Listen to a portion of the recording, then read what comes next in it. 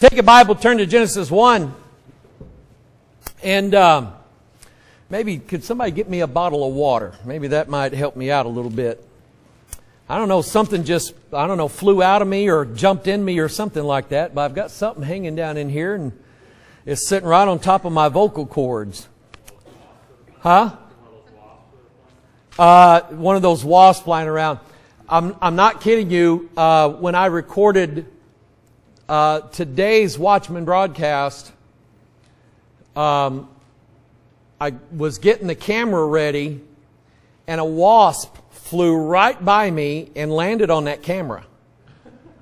And I'm going, wasps are dark, black, and all of that camera is black, and I don't see it anywhere. And so I did everything I could to get away from that camera. I turned lights on. I just put my tie on. I arranged everything. And I'm looking for that wasp. Thank you, JR. I'm looking for that wasp. I don't know where it is. And I'm approaching the camera like with caution. I pulled my phone out, turned the flashlight on, and I'm shining the light all around that camera going, where's that wasp at? Where's he at? Well, I got the camera ready, and I walked around to sit behind my desk, and I noticed it flew and landed on a green wall up there, and he stuck out like a wasp on a green wall. I don't remember. I think I had my phone in my hand, so I just went pop like that. He's still in that exact same spot on that green wall up there, and he looks fine. He looks like he's alive and well, but he's dead as a doorknob. And he's there as a warning to any other wasp up there. Don't come in this room. Because if you go up there, you'll see him. He's still up there. I'm going to leave him there for homecoming. Let everybody online come and see the wasp now that messed with me. All right? Genesis chapter 1. Let me get a drink of this. Boy, I appreciate you guys coming out. Roy, it's good to see you tonight. We love you. We're praying for Bonnie. Yes, sir.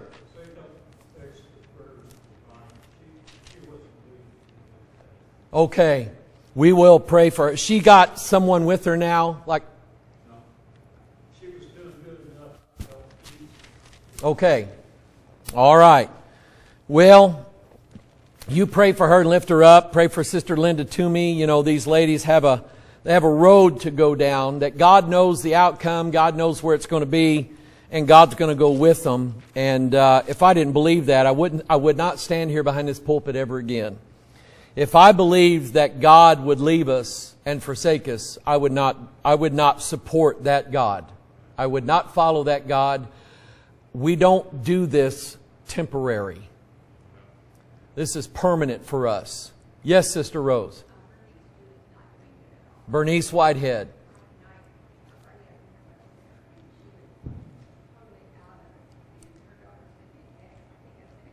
Yeah. She is going downhill. She's in her last days. She is, and some of you don't know this, but a few years ago, I was looking through the old business meeting notes from this church from way back. And I found the book that started this church. It was the minutes of meetings that were held to form Bethel Church. And they gave the date, gave the time, and they mentioned that they were forming out of two churches that had kind of split apart during the 60s.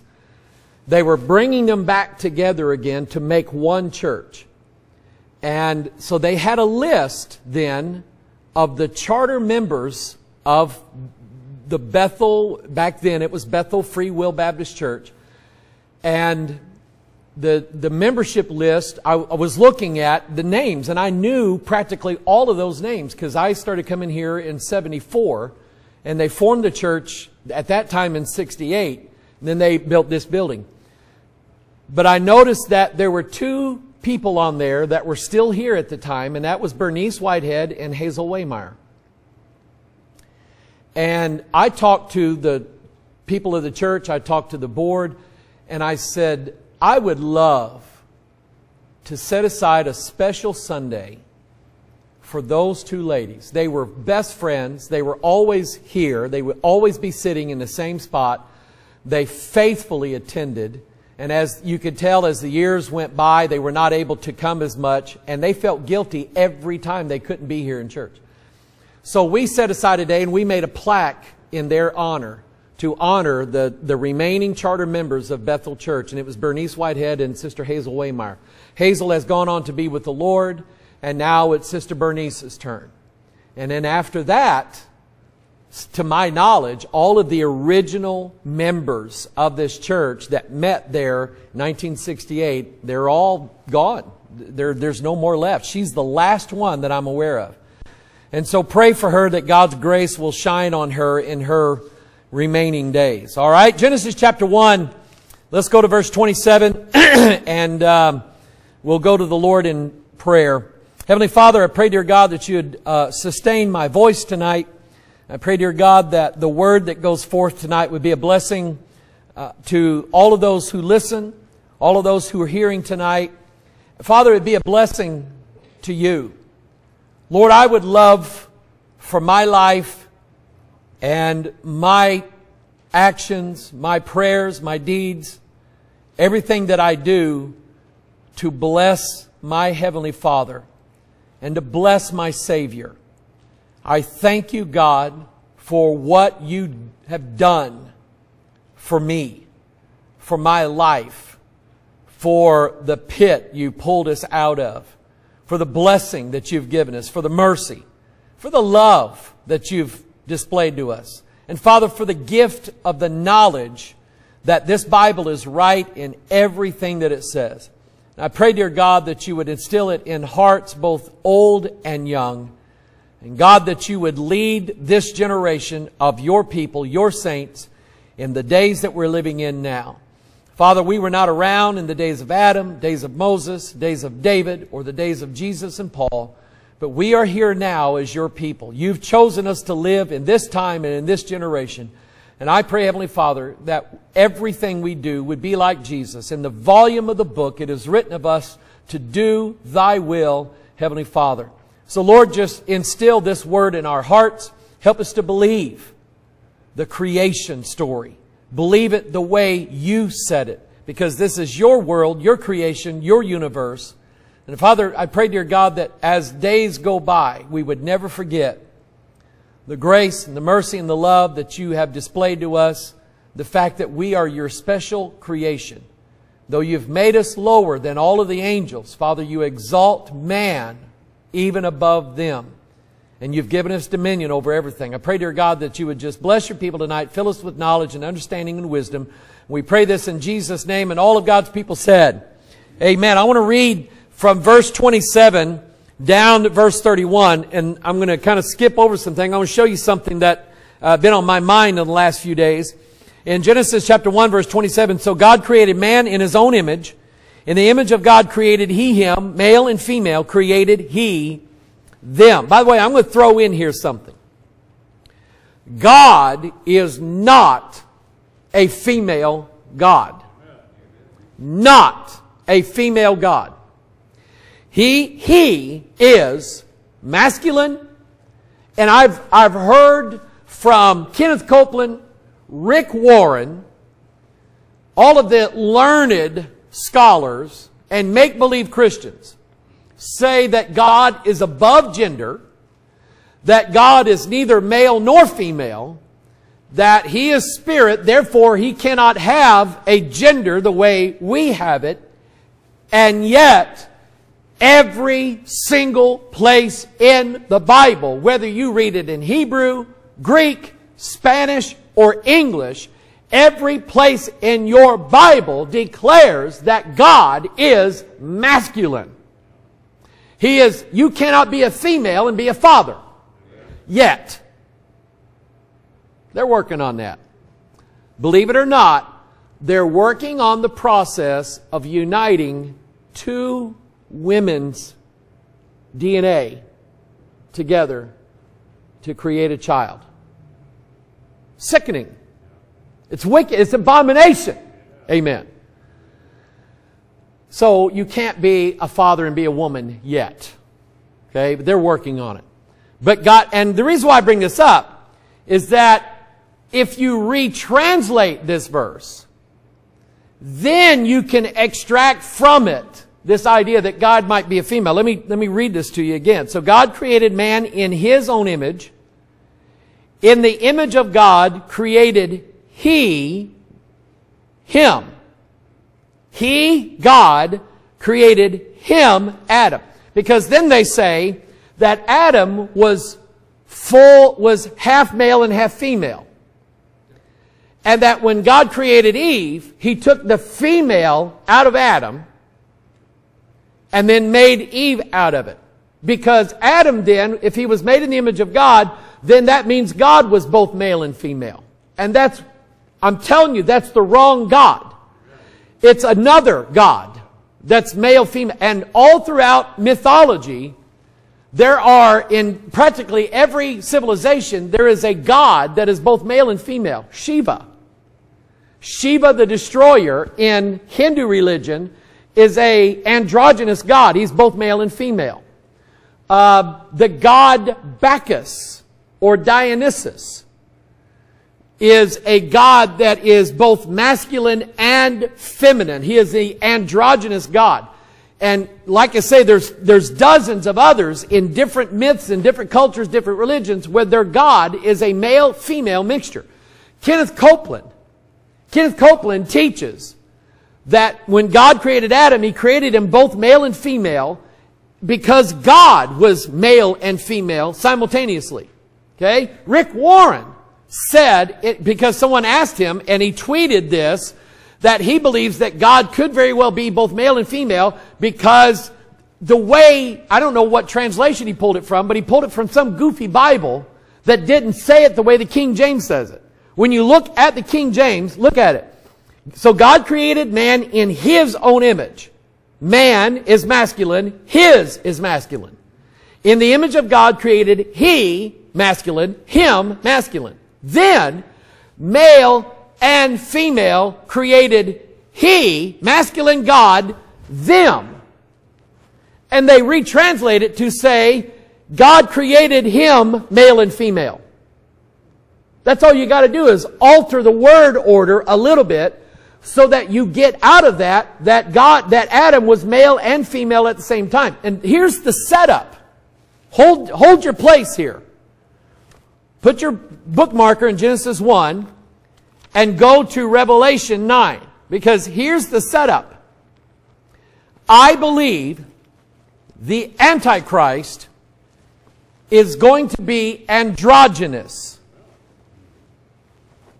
I believe the Antichrist, remember, he's another Jesus. He is not the same Jesus. So, when their Jesus shows up wearing a bra, we'll know that's not our Jesus. Amen? So Revelation 9, when the bottomless pit is opened up, I want you to look at how these devils that come out of that pit are described. In verse 7, the shapes of the locusts were like unto horses prepared unto battle, and on their heads were as it were crowns like gold, and their faces were as the faces of men, and they had hair as the hair of women.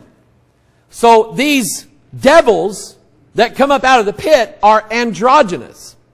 They have masculine and feminine appearance. Now, I'm going to throw something else at you. You know, I was just a little boy growing up in the 60s. I was born in 66. Before my time, in this country, if you were a man, you had your hair short. If you were a woman, you had your hair long. In the 60s, things started changing. You had men growing hair like women. Okay? Big stink over that. Who is it? Merle Haggard wrote about that in Okie from Muskogee. Okay? So, now, you have amongst various peoples, not only in this country but around the world, you have this appearance where a man will have very long hair, even in some cases dreadlocks, or, and this is what I hate, the man bun. You should have heard Joe. Joe was going, ah. Joe, I'm with you. Paul said, doth not nature itself teach you that it is a shame for a man to have long hair? And I have always, in my nature is I want my hair short. Period. Okay? So it's nature. But I think there is a spirit that is starting to pervade society. The Sikhs, it's a religious group over in India. They're the ones who wear the turbans. And this is real interesting because they wear a turban because in their religion it is disrespectful to have your head uncovered between you and God as a man. That is the exact opposite of Bible Christianity. God said, Paul said, that it is a shame for a man to have his head covered if he's praying or prophesying. Gentlemen, remove your hats. Amen? It's a respect to God. But in the Sikh religion, not only do they cover their head with a turban, they also grow their hair. They never cut their hair. They let that hair, if you ever see a guy take his turban off, he's got hair that bloom. Or he's got it some kind of big ball. That itself has a religious significance to it. And I haven't looked into it for a while. I've got notes on it. But anyway, it's the idea that there is a spirit then, that with the face of a man and hair of a woman. That's the spirit. And ask yourself, in Revelation 9, where does that spirit come from? Does it come from heaven? It comes out of the pit. Okay? So we're not talking about a preference of how an individual man might like his hair. We're not talking about something that, well, I think that guy looks good with long hair, or that guy looks... We're not talking about that. We're talking about a spirit that is pervading. The spirit, I believe the spirit of Antichrist is an androgynous spirit. Sodomite spirit, LGBTQ, whatever.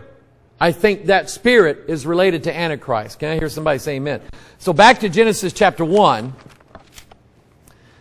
God created man in His own image. In the image of God created He him. Male and female created He them. See, separated it out. Adam was not made both male and female, and then God extracted the female. That's not how it happened. When God took the rib from Adam, we'll look at this when we get to Genesis 2. When God took the rib from Adam, He made a female out of that rib. He did not extract the female out of Adam. Your Bible does not teach you that. So if you want to make somebody mad on Facebook, post this. Amen? Because they'll get ticked off at you. How dare you? Because I guarantee you, you've got people on your Facebook list that have family members that are sodomites or LGBTQ. And the moment you say anything about it, they come unglued. Okay? All right, now, verse 28. God blessed them, and God said unto them, be fruitful and multiply and replenish the earth and subdue it, and have dominion over the fish of the sea and over the fowl of the air and over every living thing that moveth upon the earth. So, aren't you glad that God gave us fish to eat? Amen? Crappie and bass and all that good stuff. Aren't you glad God gave us chicken to eat? Chicken and turkey, and if you like quail or dove, anything like that, eat it. And over every living thing that moveth upon the earth. If you like squirrels, eat squirrels. If you like rabbits, eat rabbits. If you like raccoons, eat raccoons. If you like possums, I've never had it, but if you like possum, who's eaten possum before? One man. Did you? Raise your hand. Okay. Roy, have you ever eaten possum? Roy's eat possum. I figured that two old codgers eat possum. Okay? God said you can eat all you want. Amen.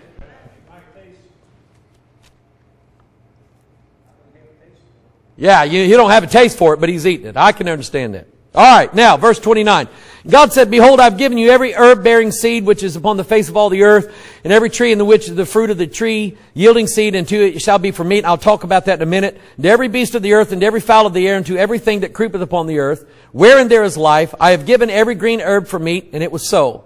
Now verse 31. Here's what I'm going to get. And God saw everything that he had made, and behold, it was very good. And the evening and the morning were the sixth day. Now, I haven't talked about this much, but I believe that the earth and the heavens are not 13 billion years old. I do not believe that. I do not believe that the earth and the heavens are 1 billion years old, or 1 million years old, or 100,000 years old. We can trace the genealogy starting with Adam. God gave us a very accurate record in Genesis 5 of the genealogy of Adam all the way down to Noah. God kept the genealogy going through Genesis chapter 10. We have the genealogy given, so we know where every tribe and every race came from. We know that. And there's been more than one. There was one, I think it was an Anglican bishop by the name of Unger, that took the genealogies given in the Bible, and from that he extracted a date for the creation. And he put it roughly 4004 BC. 4,004 years before the birth of Christ is where he put the creation. Now, what we have is we have a problem with exactly what year Christ was born. There's differences. And sometimes it looks, the evidence contradicts one another. I think God isn't really concerned with us knowing exactly what year it is. But I know that if God said that Adam lived 930 years, I believe Adam lived exactly 930 years. If God said that Noah lived 600 years, and then in the 600 year of his life the flood came, then I believe exactly that. And so I believe the genealogies of the Bible to be correct, and I believe that they give us then an estimate of how old this earth is. And I think it matters, and we're going to get into that. When you look at Genesis chapter 2, the first 3 verses, we're going to talk about the meaning of the Sabbath day. And I think it matters how old this earth is in relation to God's promise of a Sabbath day. Okay? I think it means something. There was a book that came out a few years ago. I don't know the author, don't know the title of the book. But it introduced this idea that rather than Adam being the first man ever created, that this person who said they were a Christian and believed the Bible said that man evolved from monkeys or apes or gorillas or whatever, and evolved, and that Adam wasn't actually the first man that ever lived. Adam was the first man that God made a covenant with. And we'll examine how wrong that is when we get into Genesis chapter 2. But it's just wrong is what it is. If Adam, and I'm going to touch on it, if Adam was the first man that God made a promise to or a covenant with, that means that there were men who lived and died before Adam, which violates Scripture. Because the Bible says that by one man sin entered into the world, and death by sin. So if Adam was the first man that God made a covenant with, that he broke, then there has to be, before Adam, no death. nobody and no thing died before Adam sinned in the Garden of Eden, which is impossible. Okay? And understand this. When God, in Genesis 2, when God made that deal, that arrangement with Adam, there was nothing that died before that. When God created everything, He created it to live and to continue on. Death was not brought into the world, ever. It was only after Adam sinned that death was brought into the world. God had to kill an animal to cover Adam and Eve with their skins. Okay? So death was brought into the world when Adam sinned. But here's what I'm getting at. I think there's evidence, real, tangible evidence, that promotes this idea that the earth is actually not 100,000 years old, or 1,000,000 years old, or 1,000,000,000 years old, or 10 billion years old. Okay? So let's look at that. Number one, the oldest tree in the world is a bristlecone pine. For some reason, these trees live thousands of years. The oldest tree ever found, bristlecone pine, was only 4,300 years old. Okay? That takes you back, they call it the Joshua tree. Takes you back roughly to the time of Moses and Joshua. Okay? Now, the Barrier Reef. Australia, Great Barrier Reef. In fact, any coral reef. They know how long it takes for a coral reef to grow. They've measured it. When we went on that cruise, remember that island that hurricane had destroyed? We went visiting that island.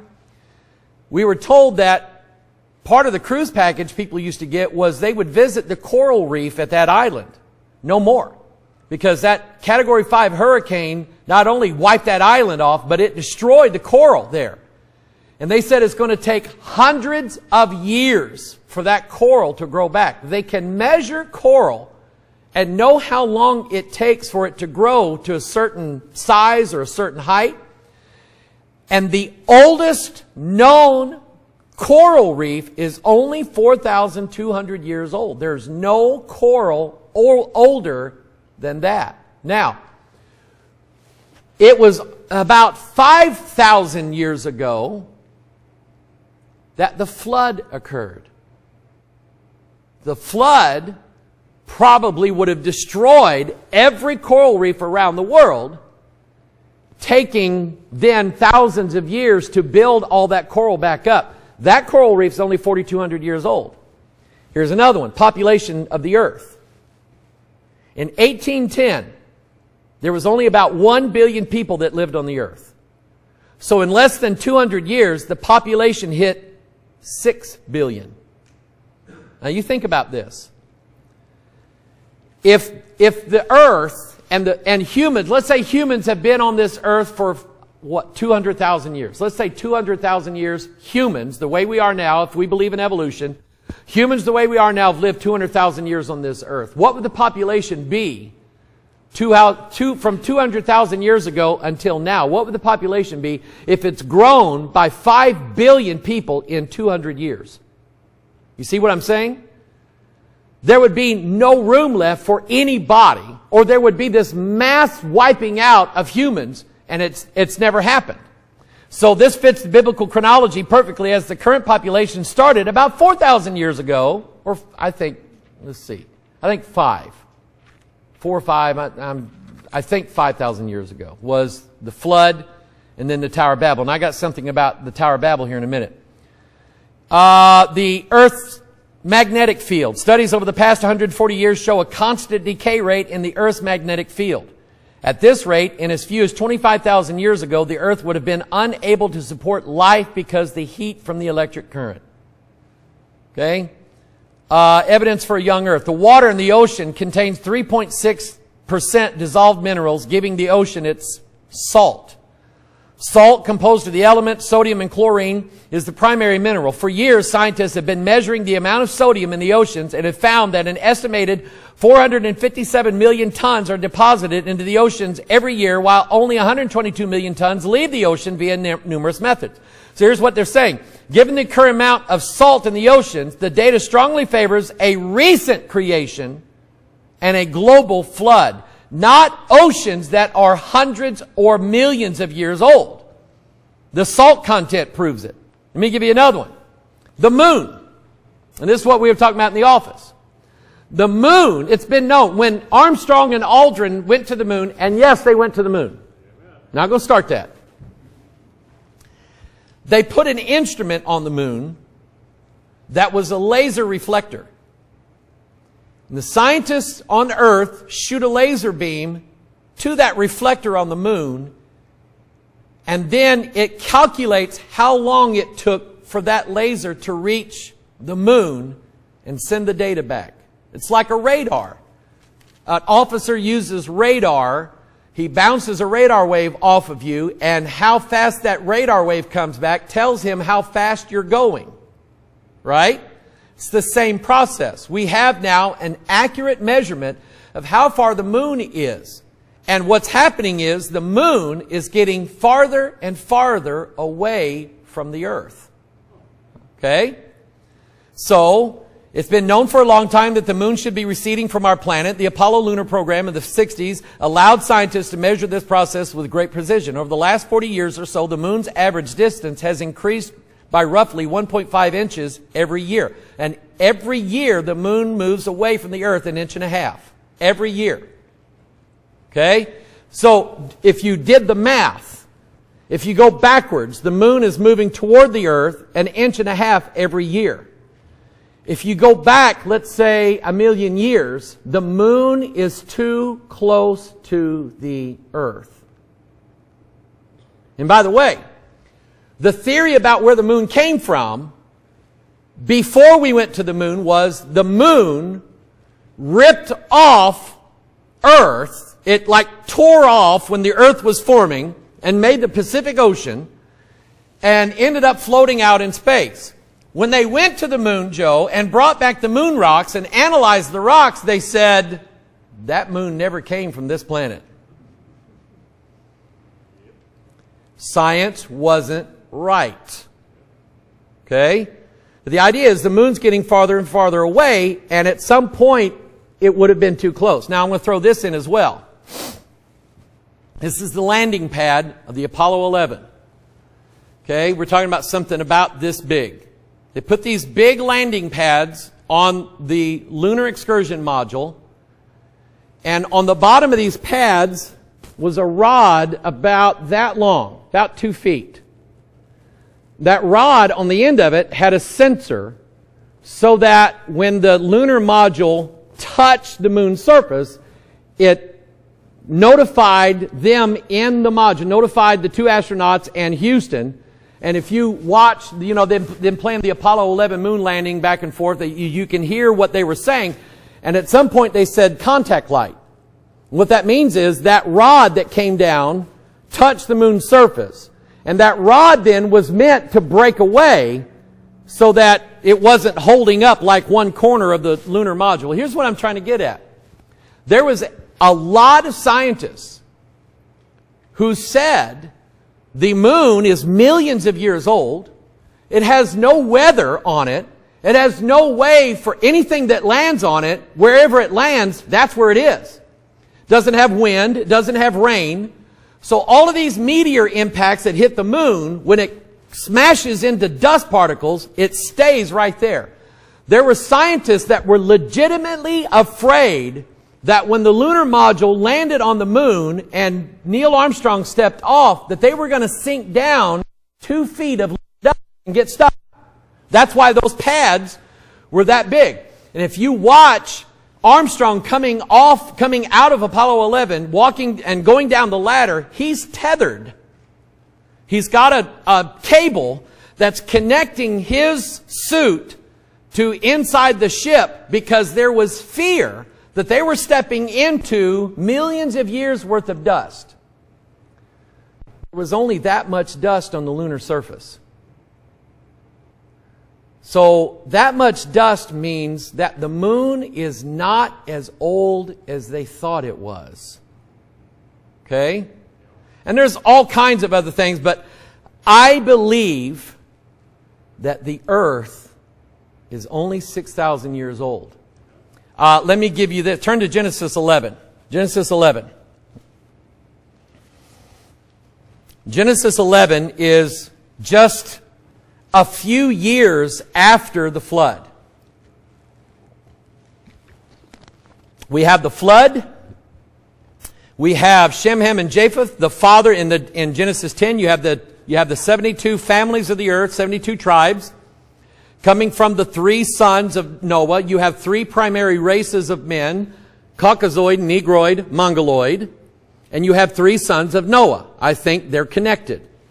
So then you have the 72 families in Genesis 10, and then in Genesis 11 we find out in verse 1 that the whole earth was of one language and of one speech.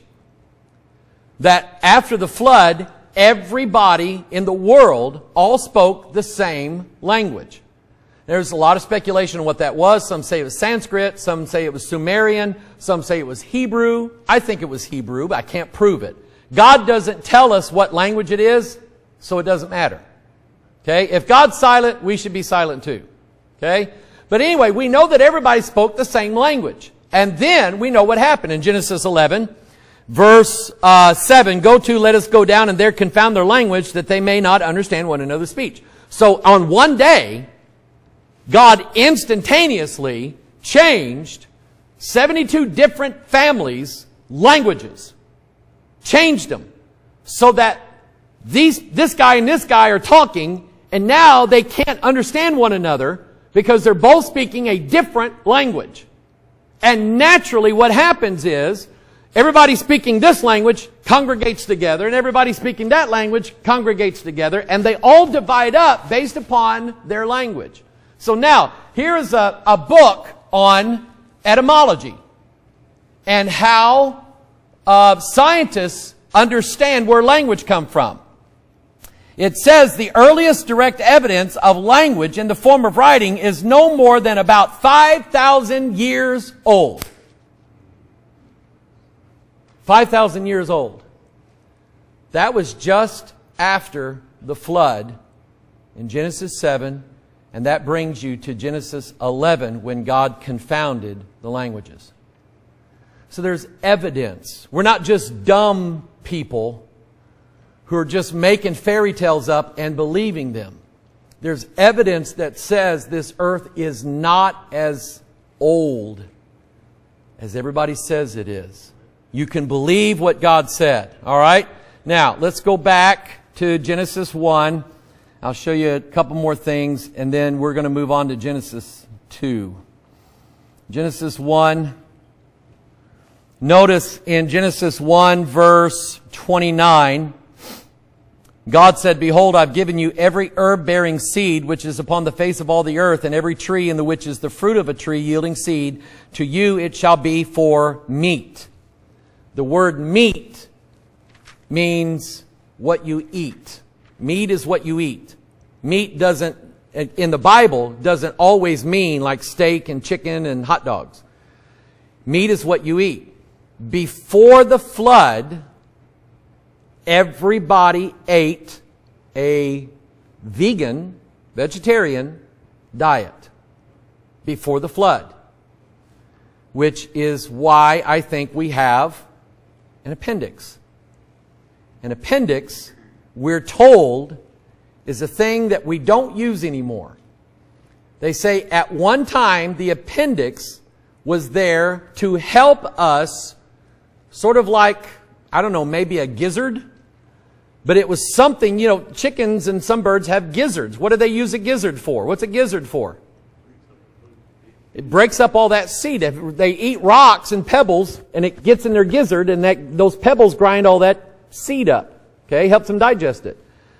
At some point, they said that humans' diet was primarily a vegetable or a seed diet, and the appendix was used to help digest all of that roughage. or whatever. After the flood, turn to Genesis 9. After the flood, now our diet is different. Now the appendix has no use. In Genesis 9, verse 1, God blessed Noah and his sons and said unto them, be fruitful and multiply and replenish the earth. This is the second time God has said this.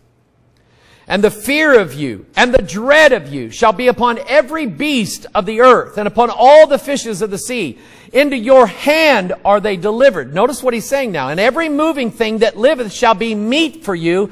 Even as the green herb have I given you all things. So now, and I'm not quite sure why, but now God is telling man, instead of just eating grains, leaves, fruits, vegetables, nuts, instead of just eating vegetable, now you can eat animal. Now you can eat chicken and squirrel and turkey and possum and beef and rattlesnake and locusts and people eat locusts. Now you can eat those things. So now there's a difference in the diet. But notice this. God has a restriction here. Verse 4.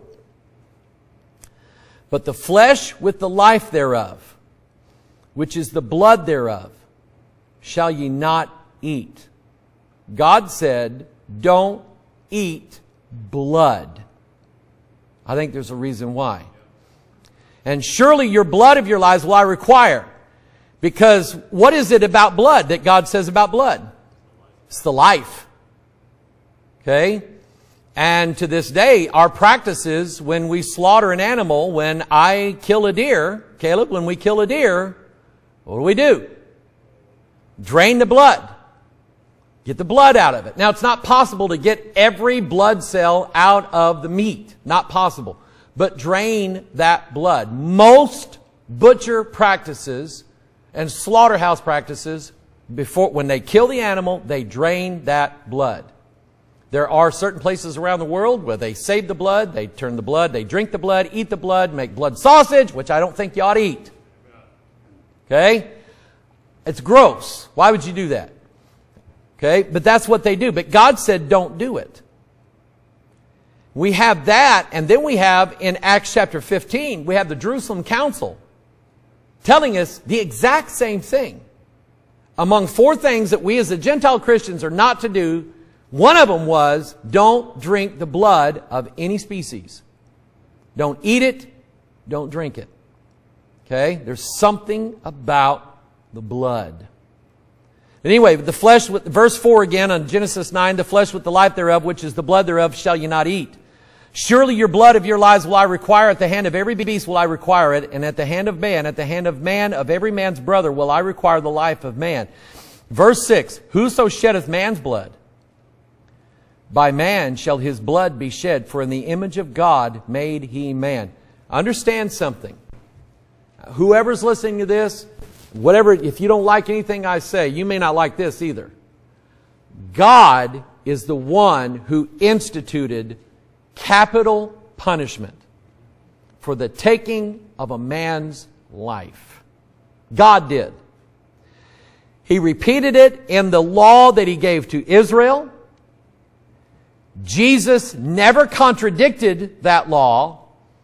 And I believe, biblically, that it's right and righteous to take the life of a man who has illegally taken the life of another man.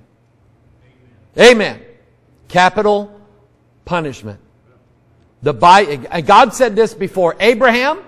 God said this before Moses, before Christ, before the church. He said it as soon as Noah and his family come off the ark. God gives them a law and He says, if anybody slays anybody else, they are to be slain.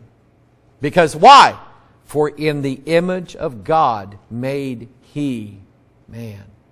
God even said, if a beast kills a man. You know, it was written in the law of Moses that if your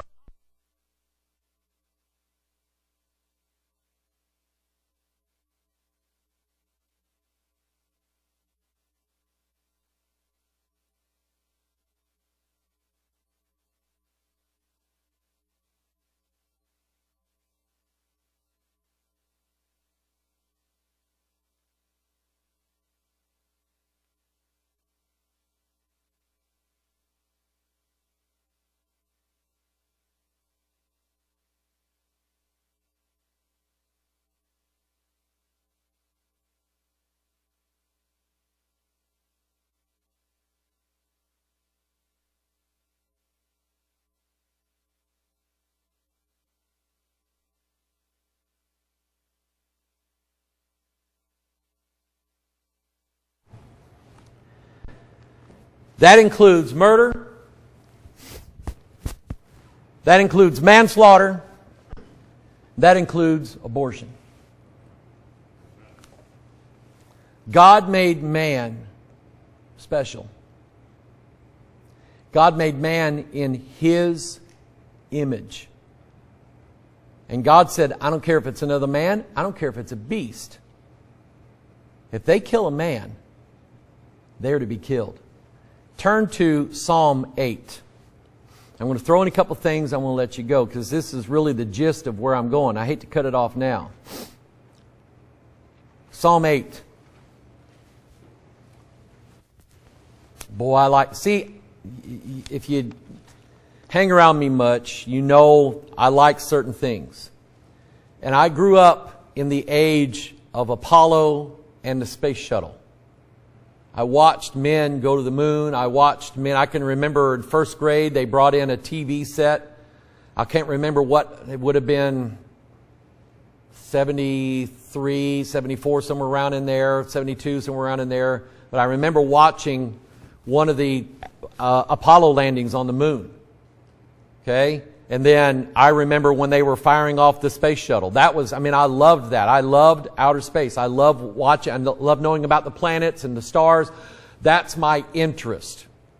I want you to read this. David said, when I consider thy heavens, the work of thy fingers, the moon and the stars which thou hast ordained. What is man that thou art mindful of him? And the Son of Man, that thou visitest him. Do you think, let's kind of ask you, Jeff, do you think that there are people like us living on other planets billions of light years away? I don't either. I don't even think there's people not like us living on planets billions of light years away. I think, and see, this is where everything's going. You got to pay attention to how people are talking now. Because now that scientists know how to spot planets around different stars, we didn't know that 20 years ago. Now we know how to do it. Now they're saying there's planets everywhere. Planets everywhere. And now they're saying, of course, they have to be inhabited. That's a setup. It's a setup to get us to think about people visiting here from another place. Okay? And God did not make all of those stars with all those planets for other people. He did not make them for aliens. He made them for us. He made them for us. We are God's unique creation in this whole universe. There's not another Jesus on another planet somewhere. The Mormons might believe that. I don't believe that. Look at verse 5. For thou hast made him a little lower than the angels. Isn't that true? Angels can go wherever they want to. Can we? No. Angels can walk through walls. We can't do that. Angels can fly. We can't fly. We can't go to outer space. We can't do this. We can't do that. And yet, thou hast made him a little lower than the angels and hast crowned him with glory and honor. Thou hast made him to have dominion over the works of thy hands and hast put all things under his feet. All sheep and oxen, yea, and all the beasts of the field, the fowl of the air, and the fish of the sea, and whatsoever passeth through the paths of the seas. God has taken man, who He's made lower than the angels, and God's given us a crown, and one of these days we're going to be above the angels. We're going to rule over angels. God says that man is unique. Psalm 144, very quickly. Psalm 144, blessed be the Lord my strength, which teacheth my hands to war and my fingers to fight. My goodness and my fortress, my high tower and my deliverer, my shield, and He in whom I trust, who subdueth my people under me. Lord, what is man that thou takest knowledge of him, or the son of man that thou makest account of him? Man is like vanity. His days are as a shadow that passeth away. And the point of this is, who am I? Who are you? Who are any of us? God made us lower than His highest creation, all the stars of heaven. God put us under them. And yet one of these days, God's going to crown us and will be over them. So, all you young people, listen to this. Turn to Ecclesiastes 12, and I'm going to let you go. Ecclesiastes 12. It's the last place tonight.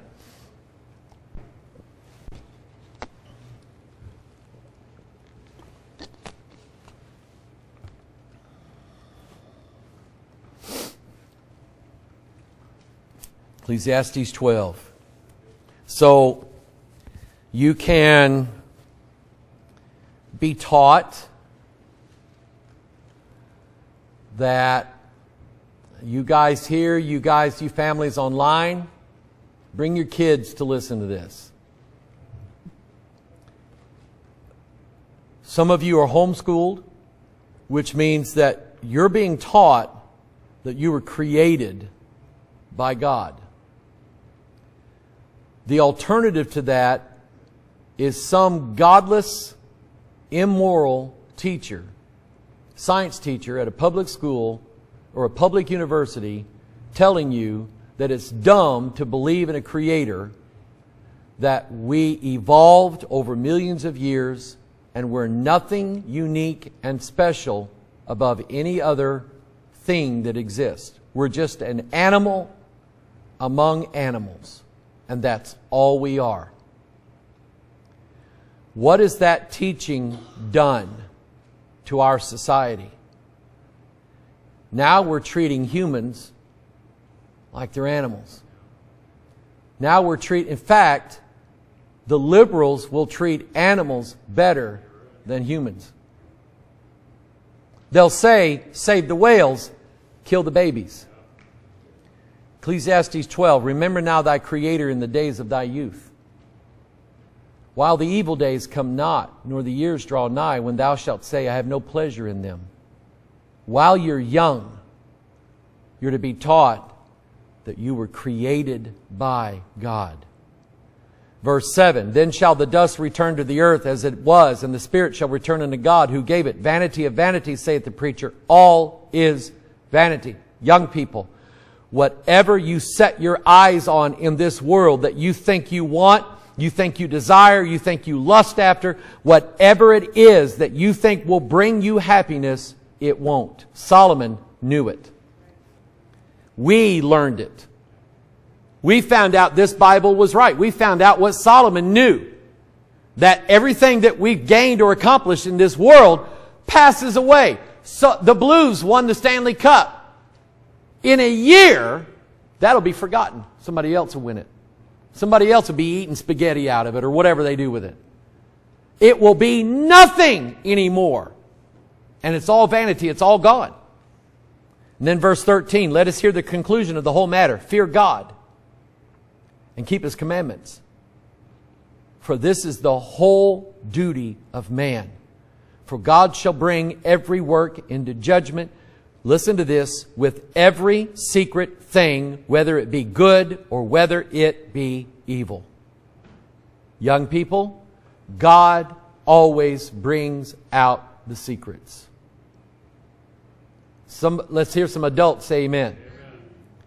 God always, and He judges our works. So the purpose of your life, if you want God to crown you above all of His creation, fear God, keep His commandments. You know what His commandments are? This. Keep it. You grow up, your faith gets challenged, right, Courtney? And then you think, Mom and Daddy was wrong, that Bible's wrong. Then you end up running back to it.